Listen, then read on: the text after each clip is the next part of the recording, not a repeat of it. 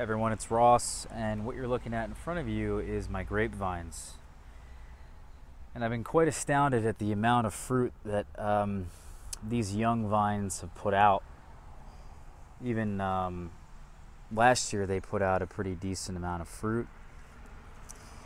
And they're only really, they're 2 years old, so this is their third year now, their third summer.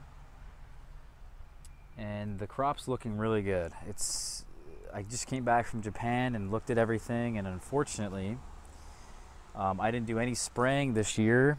I didn't do any bagging this year, and it looks like a lot of my grapes, all of them, have rot. And you can see in here lots of rotted grapes. That's what the black color is in there. On every single bunch there's at least a few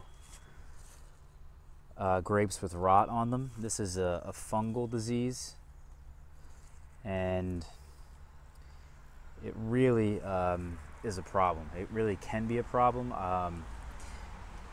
I've purposely chosen varieties that are not as susceptible to rot or disease. We have a Mars grape here in the middle.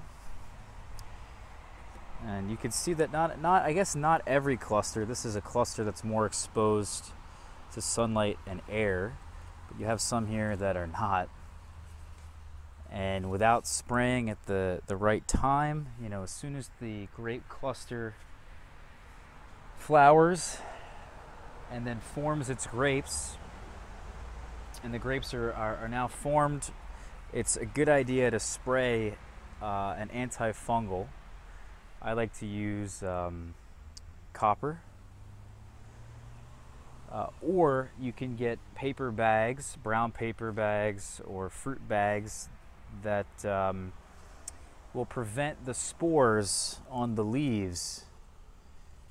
You can see that my leaves have some spores on them. Okay, that's some Japanese beetle damage there. You can see right here, here's those spores, and that's where the rot is located, and it hits the leaf there, the water, and then it bounces up off of the water and hits the grapes themselves. And if things are wet for a period of 24 hours or more, the rot can spread and take hold. So really not something that's easy to grow here in the Mid-Atlantic. I had good success last year, but that was with spraying.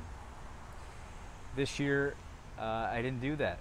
I wanted to see what would happen, and as a result, we have lots of grapes that have rot on them. But all is not lost. I think it's may be kind of a good thing. Just that, these grapes, they're kind of thinning themselves out like that. But we still have a lot of season left before I can eat these grapes. We do.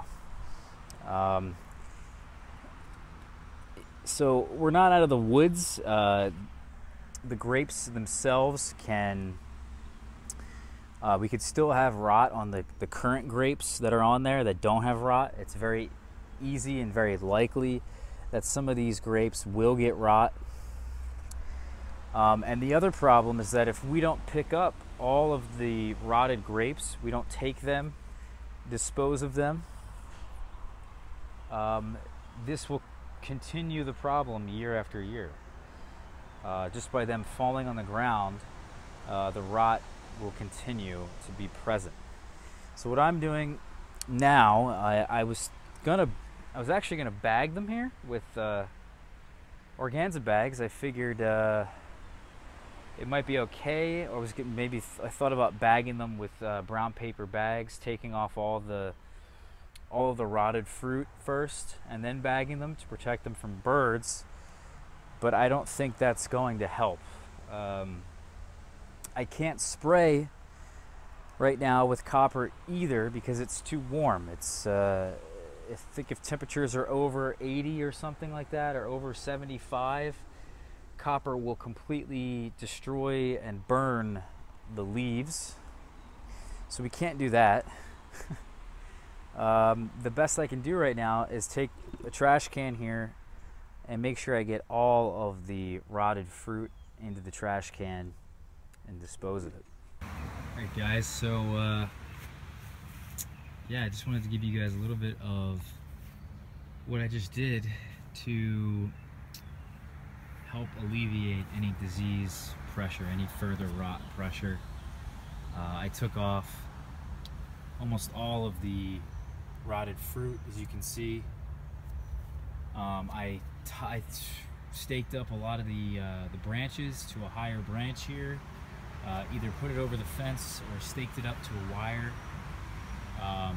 Really tried to improve the airflow in here. I think this is overall just a better way of doing it anyway. Really getting the new canes up high.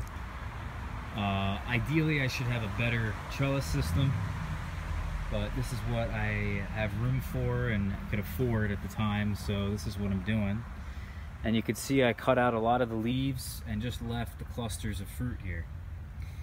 And if they all ripen perfectly from this point on, we got a real nice crop. But that's probably not going to happen. You can see the Mars grape here. It's just completely packed. I'm happy with this harvest. If it continues like this, this is really impressive to me. You know, each new cane that came out of this vine put out 2 or 3 bunches of grapes, which is phenomenal for how old this cane is. I mean, it's so thin and young. So really excited, I guess, for the grapes, but really crossing my fingers that the rot doesn't continue to spread. And again, like I said in the beginning of this video, what I'll end up doing is spraying this tree here, or these vines, with probably some copper when the temperatures cool down a little bit, help with that disease pressure even more than what I just did. And we'll probably have some tasty fruit by the end of the season. Anyway guys, I've been disposing of these in the trash, and all the leaves I cut off, all the fruit that I took off, and yeah, this is the end result. So anyway guys, hope you enjoyed this one. Take care.